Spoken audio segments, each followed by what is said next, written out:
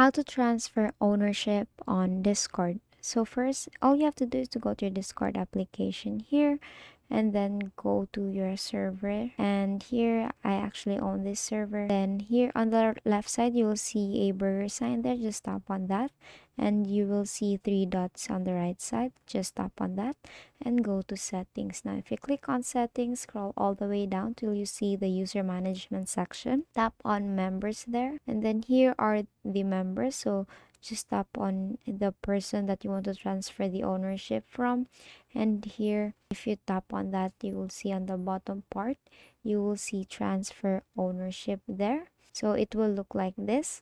So you will see timeout, kick, ban, or transfer ownership. Since we want to transfer the ownership, so you tap on transfer ownership there, and then just tap on I acknowledge, tap on transfer, and then just wait for the verification. So you can see the verification code to your email.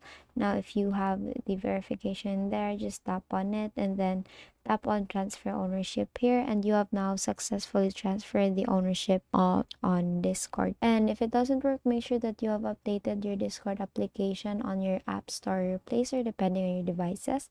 And that is all for today. If this video helped you, please give us some thumbs up and subscribe to our YouTube channel for more tutorials. Thank you for watching.